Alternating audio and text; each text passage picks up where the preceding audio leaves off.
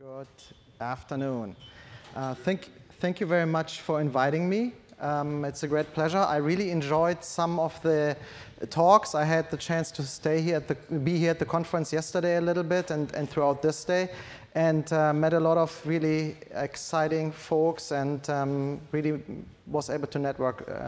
It was really great. So, yeah. So I'm Dr. Robert Schloesser. I'm a psychiatrist.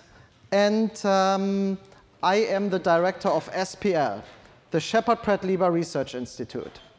So the Sheppard Pratt Lieber Research Institute is a new non-for-profit organization for research that is located at the Towson campus of Sheppard Pratt Lieber, of the Sheppard Pratt Hospital System.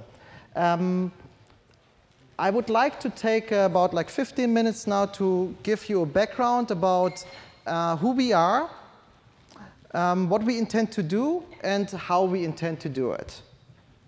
So as you know, there's a rich tradition of research in the history of psychiatry.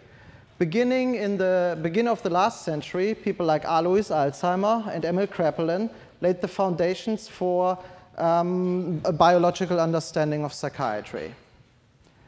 Later on, in the 1950s, neuroscience discovered the major neurotransmitter systems, and a lot of this knowledge led to the discovery of a lot of the drugs that we're using currently in psychiatry, including lithium with John Cade there in the 1950s, and then antipsychotics and the monoaminergic antidepressants. More recently, there's been a series of groundbreaking discoveries in neuroscience and genetics, but they have not yet translated to any major improvements in our everyday psychiatric care. And that's a big problem, because all the solutions that were developed up to the second bar that we're using today, they're not good enough to address all the problems that we still have. And we have a lot of remaining challenges and unresolved issues. About 1/3 of our patients respond pretty well to the treatments that we have and get better, but another third doesn't really respond completely and still suffers from a lot of symptoms.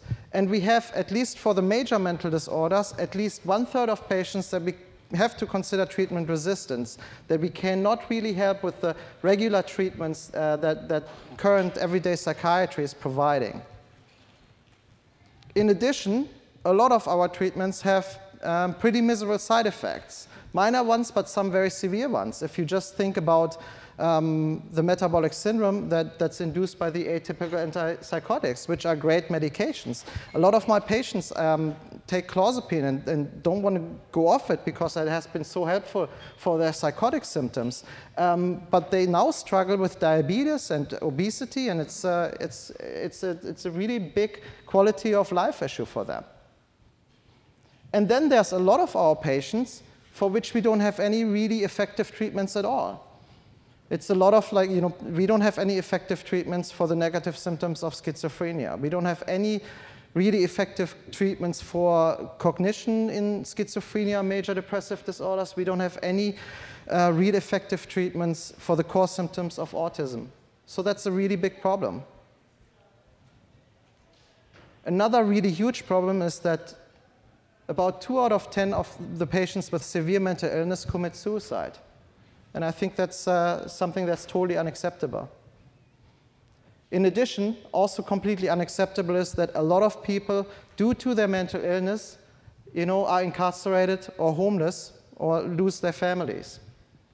So why do we think now is the time to utilize and capitalize on groundbreaking research discoveries that have been made in neuroscience and genetics most recently?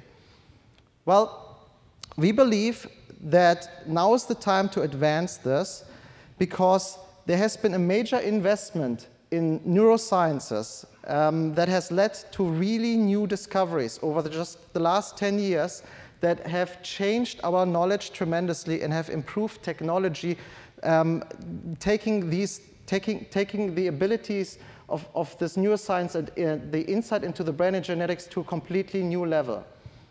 In particular in the fields of genetics, stem cell biology, and data science and information technology. And I think we've really seen a lot of this also at this conference. So let me talk about genetics a little bit. I want to talk a little bit about these three fields to just share like the very positive and exciting news, and then later talk a little bit about the challenges of translating them into really meaningful changes in clinical care and psychiatry. So since the completion of the first sequencing of the first human genome in 2003, we have, over the last 10 years, discovered variations in the genome that definitively increase the risk for many major mental disorders, including autism and schizophrenia.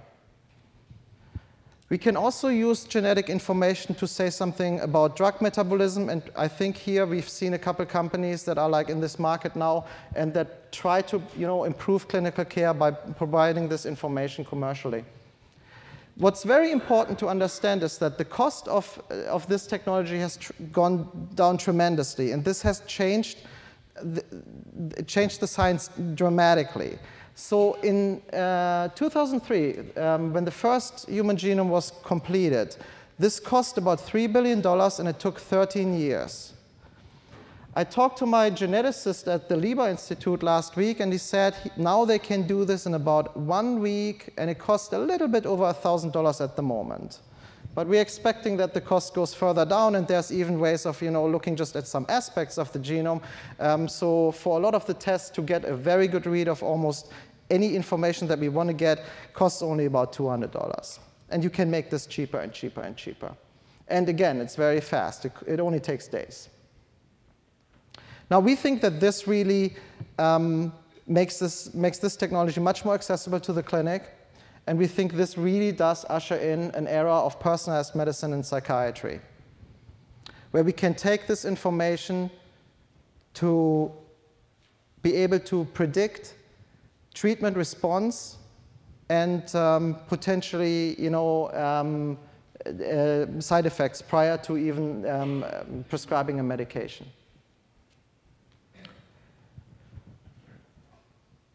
Another area that has really increased the knowledge in brain sciences and neurosciences is the area of stem cell biology. The Nobel Prize in 2012 honored the discovery of a technology that allows us to take fibroblasts, skin cells from anyone, and differentiate them back into stem cells. With this technology, we can now, or researchers with the right setups, can now take these iPS cells, these dedifferentiated stem cells, and make any type of tissue that's available in the human body, and even grow tiny little mini organs, such as the brain that you can see on the left side there, to interrogate like how neurons function in a petri dish, or interrogate how brain development works. And we can do this from alive individuals. So we can do this from people that have mental disorders that we know a specific genetic setup. We can do this from people that have that we know have very good responses to particular medications. In 2011, the first publication showed that when a group in California did this with a group of patients with schizophrenia, that when they grow them and they compare them to family members that don't have schizophrenia, that the cells from the patients with schizophrenia have less synapses and less functional synapses when they compare them in the culture dish. The same group just recently, as recent as like last week, published a finding where they could actually show that if they grow these cells from patients that have bipolar disorder, they can differentiate who responds to lithium and who does not respond to lithium by seeing how much these cells fire, have action potentials in the culture dish. And of course, there has been tremendous advances in data science and information technology. There has been a massive proliferation of information technology and mobile devices, really allowing a completely new interaction between clinicians and patients in translational research settings. In addition, the technology of wearable sensors allows us to continuously track specific metrics and analyze them. And that's something that has really not been there before like this. And we're going to plan to utilize this technology as well. So SPL is trying to really capitalize on these type of discoveries and developments in neuroscience and technology and bring them to the clinical care with the goal to improve clinical care in psychiatry. Our mission is to develop game-changing treatments using genetics, stem cell technology, data science, and advanced brain imaging right where clinical care happens. We envision a day where we can prevent and cure mental illness, allowing our patients to live fully, productively, and joyfully. And we believe that using this technology, we can do this with personalized medicine approaches and leveraging the technologies that I've talked about earlier. Sheppard Pratt Lieber is the brainchild of two respective leaders in their respective fields, namely the Sheppard Pratt Health System and the Lieber Institute for Brain Development. The Sheppard Pratt Health System is the largest freestanding provider of mental health and substance abuse services in the country. We treat over 70,000 patients per year. We have about 12,000 admissions to our inpatient units. And we are constantly, for the last 25 years, ranked as one of the top psychiatric health systems and hospitals in the United States. We're the largest provider of mental health, substance use, and specialty education services in Maryland. I think that this is a perfect environment to bring research into the clinical care because it has such a wide outreach.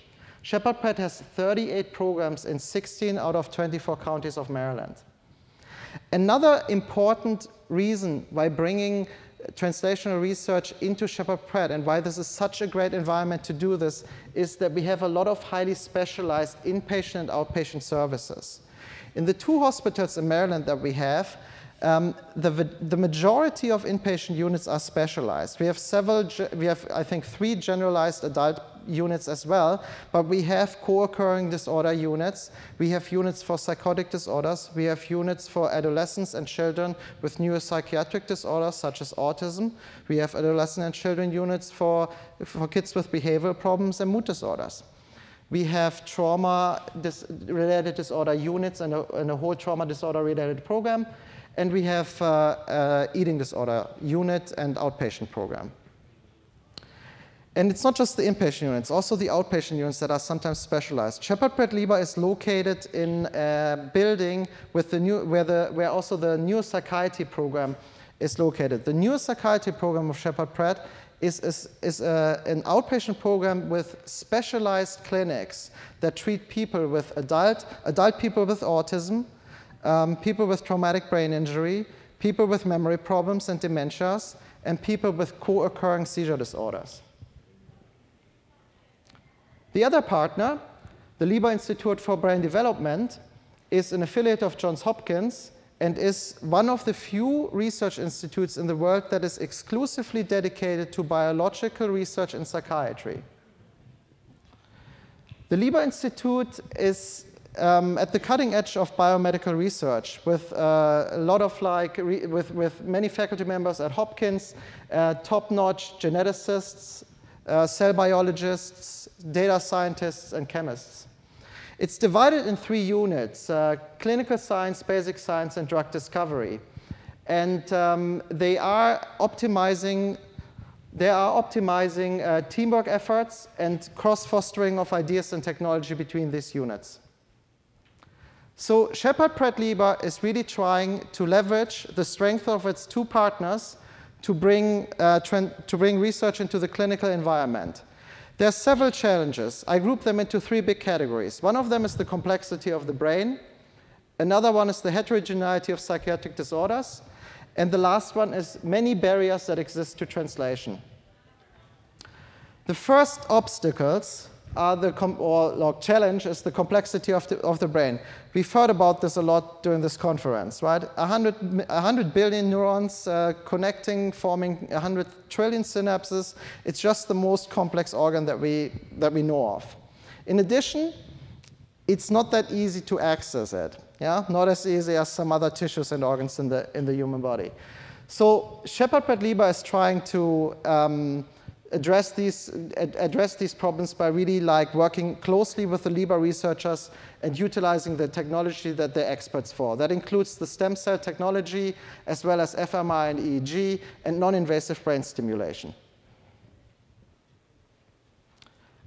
Another problem in translation and in psychiatric research in general is the large heterogeneity of psychiatric disorders. You all heard this several times also during this conference. You know, there's not one schizophrenia, it's many different schizophrenias, and unfortunately, it's very hard for us to get at the biological subtypes. This is why we believe a lot of clinical trials fail. There's two ways of approaching this. The one way is just by increasing data. Sheppard Pratt is a great environment because it's such a large health center, so we hope that we can recruit more patients into our research studies. The other thing that we're still going to have to do, because this is not even good enough, is we're going to have to share data with a lot of the other data sharing initiatives that are out there. And we are set up at Sheppard Pratt Lieber to do this. We have the IT infrastructure and the technical staff to integrate ourselves into the big repositories. Another way of addressing this is to going away a little bit from these DSM-4 diagnoses and utilizing new concepts such as RDoC. And utilizing particular other ways and more finer and granular ways of looking at our patients. We're working very closely with our physicians because we think they know the patients best, and we do not like to become, just a research organization where patients are referred to. In all our research programs, the physicians that actually treat the patients will be like an integral part, so that we're in good and close communication with them. The last challenge for SPL is barriers to translation, and I think if you can take away something from this talk, that is that this is where we really want to be a think tank, and we want to do stuff very differently than we see in most other environments. This little cartoon depicts the valley of death, basically the divide between the academic research environment and the clinical care.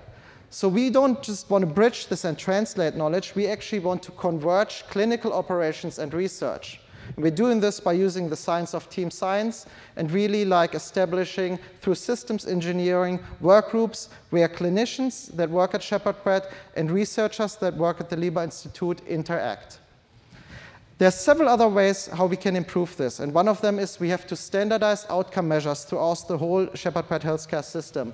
And this can be done by some of the great tools that were invented by the NIH Blueprint initiatives and some of the other translational research initiatives of NIH, including very modern patient-reported outcome measures like PROMIS and NeuroQual, and the NIH toolbox that I've also seen here at this conference being used several times. And I'm perfectly on time, and I want to leave you with this quote and a nice picture of the CEOs of Sheppard Pratt, Steve Scharfstein, and the CEO of Lieber, Danny Weinberger, looking at a brain dissection going on at the moment. And the quote is from Goethe, one of my fellow Germans, and I think it really characterizes best what we want to do. Knowing is not enough, we must apply. Willing is not enough, we must do. Thanks.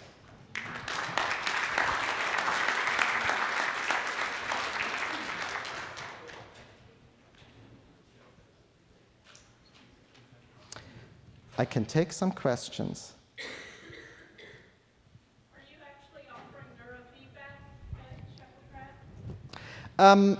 Clinically, I'm not aware of anyone offering neurofeedback at Sheppard Pratt, but we are planning some projects that utilize EEG and also transcranial direct current stimulation in a collaboration with some people at Kennedy Krieger. That's not neurofeedback yet, but we're setting up with with the technology that is required for good neurofeedback, and yeah. Okay. Any other questions?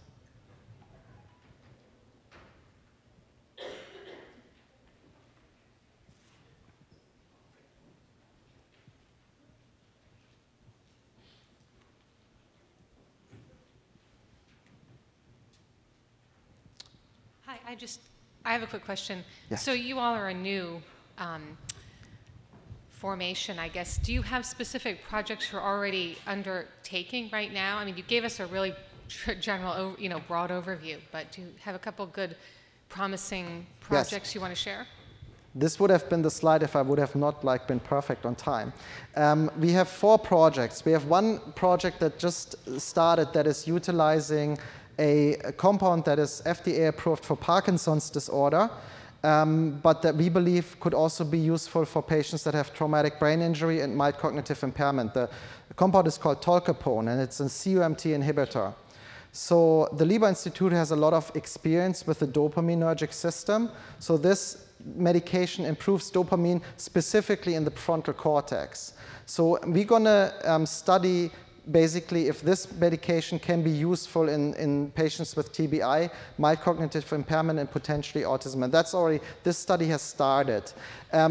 We're doing this, again, it's not just what we do, it's how we do it. So we do it really in collaboration with the clinicians that work at the neuropsychiatry program. And they're doing some of the assessment scale, and they're getting some real feedback. So in addition to doing the clinical trial, and this is just an open label clinical trial for now, we're also establishing the infrastructure for the clinicians to understand if the specific assessments that are also optimized for clinical care are useful in their everyday practice. So the patients do some of the patient-reported outcome measures like TBI, quality of life assessments, and the clinicians will get the feedback so that we can, after the patients are done with the study but are interested in continuing with these assessments, they can be used clinically.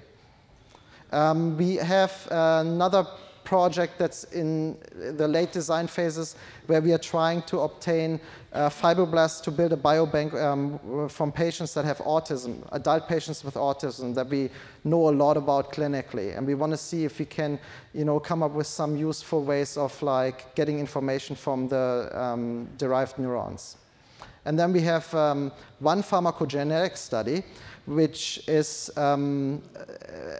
taking data from the CATIE study, pharmacogenetics data from the CATIE study. So basically, the genotypes of patients that were in the CATIE study and the blood levels of their psychotropics. We're taking this, and we have, similar to Genomind or Assurex, we have a computational model now where we can predict if someone needs a specific dose adjustment of the antipsychotic. And from the initial data, we believe that this could potentially predict also outcomes and PANSS scores. So we're going to try to utilize this on the inpatient units, on the inpatient psychotic disorder units or units that utilize antipsychotics a lot. And then we have the one project that I mentioned that will utilize transcranial direct current stimulation and reinforcement learning in patients with schizophrenia. Transcranial direct current stimulation seems to be very, very promising for the population of patients with schizophrenia, not just when it comes to negative symptoms, but also when it comes to cognitive symptoms. It's actually seems almost have a better effect than in mood disorders. And so we are probably trying to develop a study around this and reinforcement learning. All right, thank you.